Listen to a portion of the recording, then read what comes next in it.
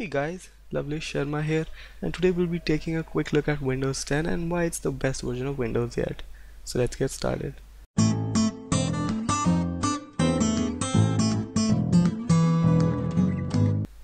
So here it is, we are in Windows 10, and as you can see, some elements are changed right from the beginning, like the search bar and this new notification center. You get this notification center to switch to the tablet mode and access all your settings like media connect. You can connect your peripherals and all settings. So this tablet mode changes your Windows to a more touch friendly. So as you can see, the search bar is also shrink to this Cortana icon, and you can also access the start screen, which has also become touch friendly, and you cannot resize it. So if you switch back to the normal mode, you can see the start screen becomes resizable and your search bar becomes broader, and you can use it as a normal PC.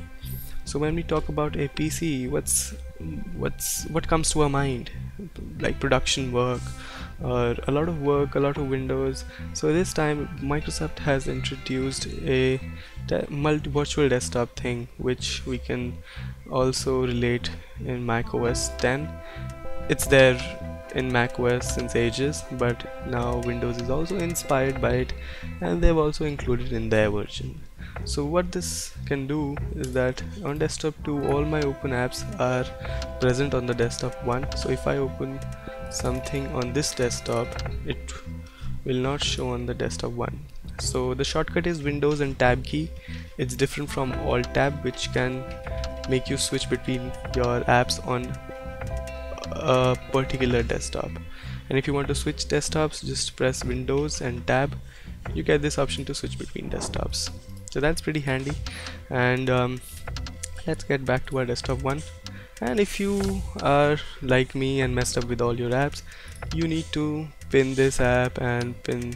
In earlier versions, you have to pin another app on the right hand side and then work together. But in this version, what you can do is that pin an app on the left or right, or Windows will suggest you to choose an app which are open at the background, and those apps will pin to the right.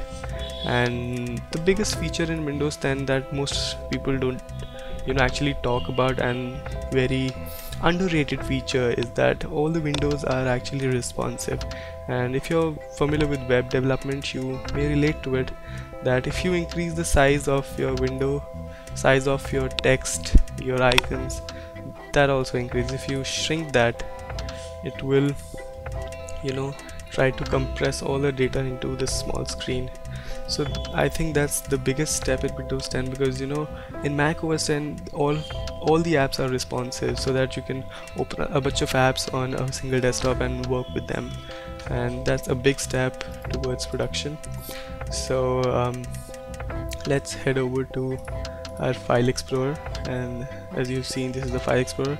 New icons are changed, and I want to point to a feature that is quick access. All your recent apps or folder that you have visited will come here in this quick access tab. If you want to keep your history clean or something like that, so what you can do is that select this and just remove from quick access, and click this and remove from quick access.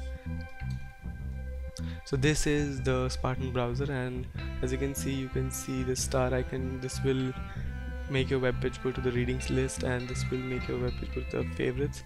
And there's another feature called the web note. You just click that and do anything, and just share it or save it to your screen. Another feature in Windows Spartan browser is the reading mode. So this is how it looks like, the reading mode, and you can focus on the text more than the ads and pictures. So I'll show you in a bit how the original page looks like.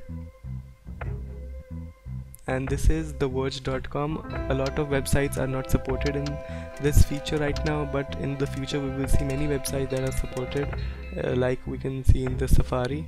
So this is the original web page, and if you want to read this article, you may have to struggle with all these animations and ads and all. So reading mode comes really handy.